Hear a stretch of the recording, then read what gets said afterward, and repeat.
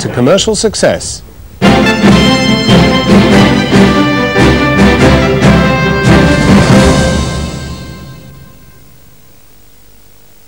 Evolution gathers momentum. A new generation of companies has sprung up to take advantage of the new multimedia environment. Computer technology now enables people to leapfrog from one artistic discipline to another in areas like music, design and filmmaking.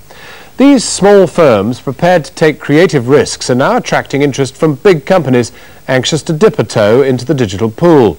Nicholas Glass reports now what's called the new media and how it's quite different to what's gone before.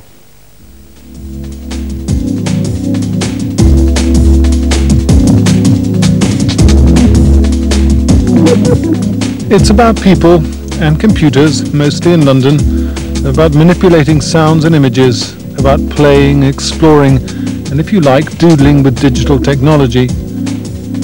Being new and to do with the media, for a transient moment, it's been given a name, the new media, though not many like the label.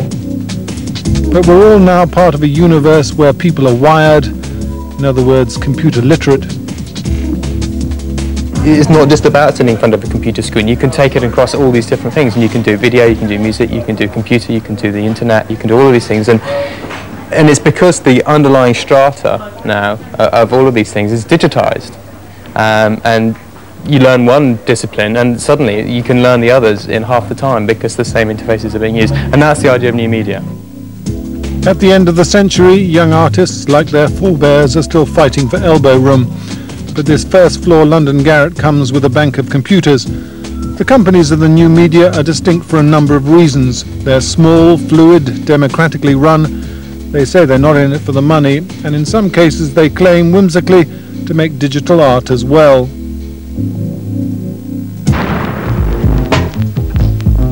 I've got music.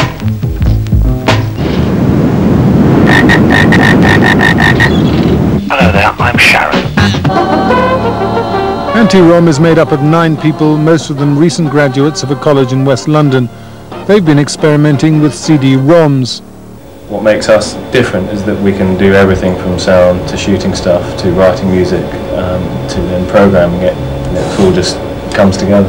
And that we all make it and coordinate it and do it ourselves. There's no sort of middle management or upper structure to sort of clog up the works. Antirom became a company just a year ago, but some of the team have been tinkering around with interactive media for 5 years, which makes them relative veterans.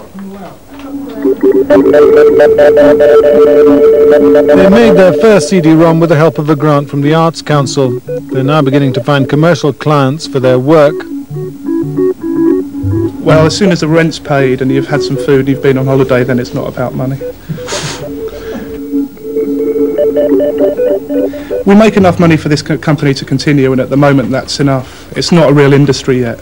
It's speculative. People are putting money into it because they believe it's going to be something rather than it is something, and that keeps us our head above water. A sycamore seed cutting through the air like the blades of a helicopter. This is a new way of playing with clips of natural history film. The piece is just 3 or 4 minutes long. Putting it together, the sound and pictures, took one man 4 months. It was shown for the first time at a rave party in Norfolk earlier this month. When I first got into visuals, I wanted to make people go like that, and they did. So it was like, it's one of the best things I've done, yeah. It's always in the sort of cracks and margins that are left by big companies and big commercial organisations that I think the interesting stuff is happening.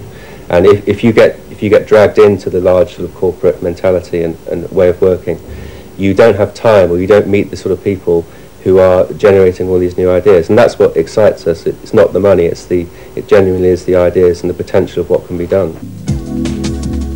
These maverick companies seem to offer an alternative to the bigger media players, and with them comes an ironic awareness of how fast things are developing.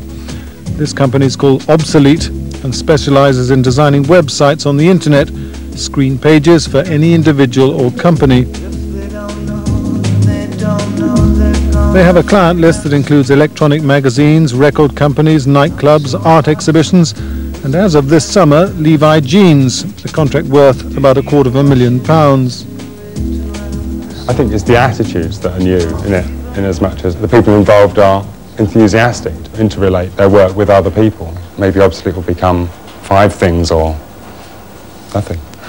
Why? Because there is that flexibility? Yeah, I think so, definitely. I mean, we've been going a year and a half, if you really want to push it, but a year, really, and the changes that have occurred in that time are extraordinary. Certainly some of the new companies are now moving into television advertising, and they're using bigger and more expensive digital machines. The best known of these companies is Tomato. There are 10 members. Here are some of them, 3 tomatoes to be exact, are making an ad for American TV in a London facilities house.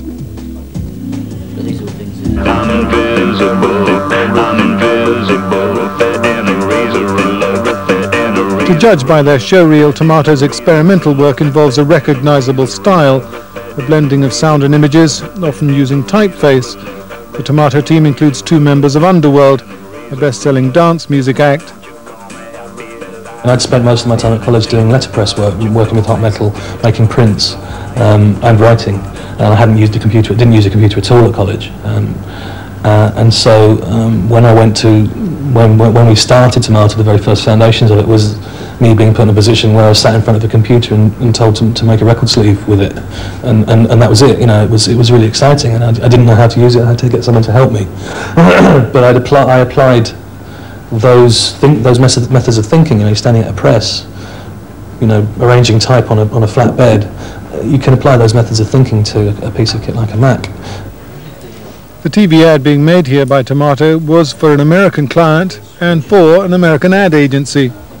It's a unique situation here in London where you get a group of guys who all do a lot of different things, from music to design to film to whatever, all as a collective. I don't think we have that, to my knowledge, in the States. I mean, it's kind of a unique thing. I mean, that's why we're here. I am not at home right now. Please leave a message. Is any of this art? Well, some of it is already getting into galleries, including a current show at the Barbican in London. And later this month, London's Institute of Contemporary Arts will, for the 2nd year, award prizes for experimental work in art and technology.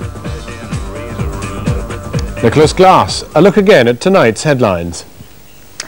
Government ministers may ban the ownership of handguns in the